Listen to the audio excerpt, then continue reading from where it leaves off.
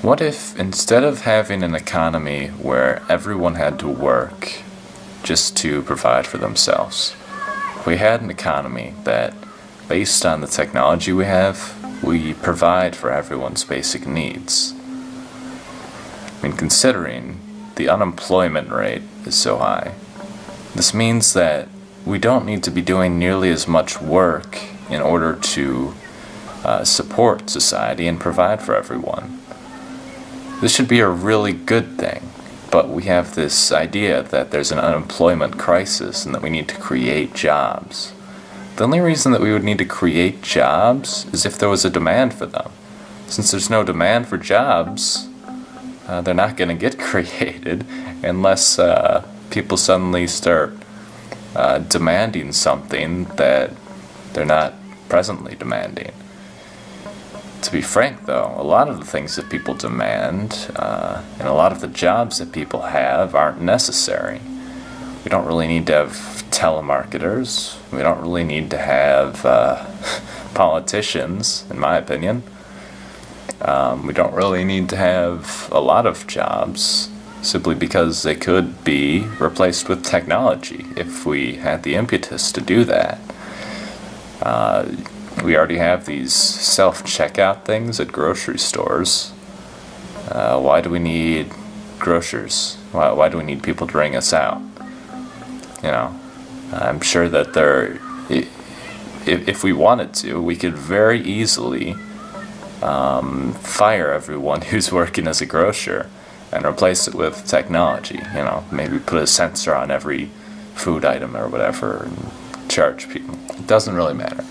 Point is, we could replace those jobs if we wanted to, but we're stuck in this economy where everyone has to have a job to provide for themselves. I think that's the big problem we're facing, is that not that there is a lack of jobs, but there is a lack of need for jobs. So imagine if in a small society, maybe 100, 200 people, they were all growing their own food, completely independent, didn't drive anywhere or anything, just completely on their own and self-sustaining. And someone in this society invents some technology that makes it so that only half as much work is needed to be done to feed everyone. Say he invents the plow or some kind of farming technology. Do they then say, once less work needs to be done, that there is an unemployment crisis? No, they suddenly have much more free time, and they can use that free time to do whatever they want. They don't need to be farming anymore. And we're kind of like that, you know, just on a much larger scale. But it's like someone said that we have, someone in the village said that this is a problem.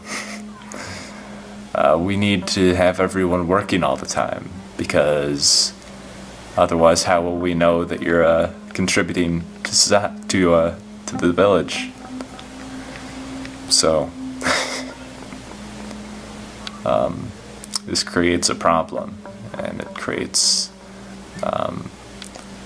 it makes unemployment a bad thing instead of a good thing.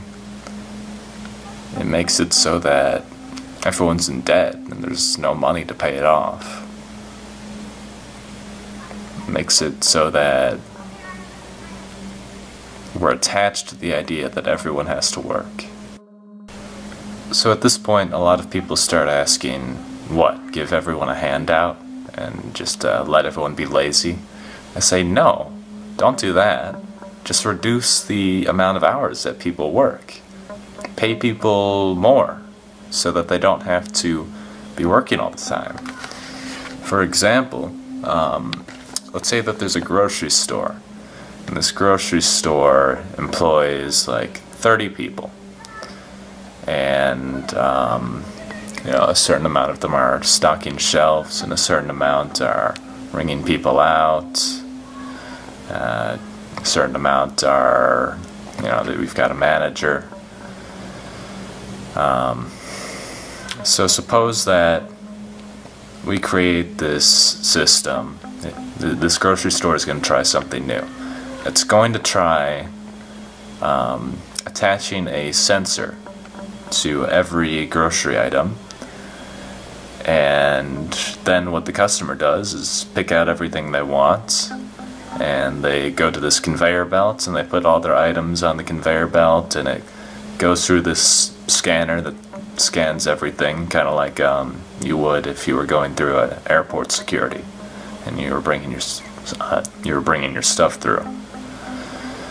So because of this auto checkout function, this new technology, we suddenly don't need the 10 or 15 people who were ringing people out. So then what you can do is you can reduce everyone's hours by like 30 or 50%, and you can increase everyone's pay, because the grocery store is still making the same amount of money. It's just that it needs less people working. And then say, you've got all these people stocking shelves. Why don't we make spring-loaded shelves so that we don't have to be walking around all day and making sure everything looks good? Then maybe you need like 5 or 10 people less to maintain the grocery store.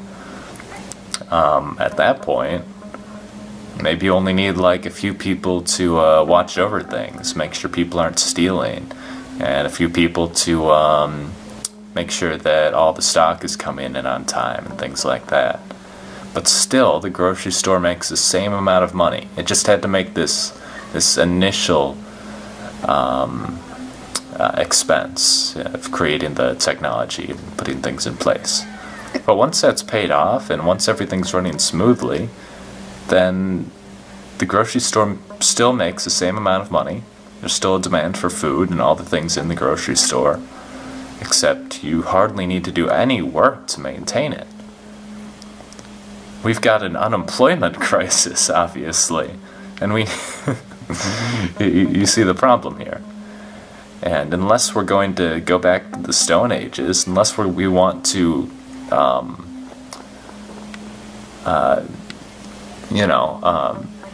go back in technology-wise, then we're always gonna, have things kind of the way that we are now, with a lot of people in debt and a lot of people unemployed, and this all being a bad thing because no one can pay for their food, and there's no way around it because we don't need these people to be working. So this is just one example of a job that could be pretty easily eliminated with technology. It's not inconceivable today with technology that we could eliminate lots of other jobs, and eliminate jobs that don't produce anything, like advertising. I mean, unless we're willing to regress in technology, this problem is going to keep presenting itself. Because there's going to be an unemployment, right? Because that's what technology does. It reduces the workload. I think the real crisis here isn't one of unemployment. The crisis is that we're still working just as hard, if not harder than we have in the past, despite all the new technology we have.